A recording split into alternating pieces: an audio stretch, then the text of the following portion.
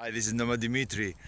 What is your dream of retirement? Do you want to go to Florida and be under sunny skies and crocodiles for the rest of your life? Do you want to be in some kind of golf community so you can kind of walk out of your breakfast and go play golf? Or do you, like me, want to get one of those and sail around the world until you make it all around or you drown? That is my preference. I've always loved boats, and I always loved the freedom that boats bring and the ability to go from port to port and see new lands everywhere. So every time in a place like this and I see one of these, I think of taking them and just going off to sail the ocean blue. What do you like?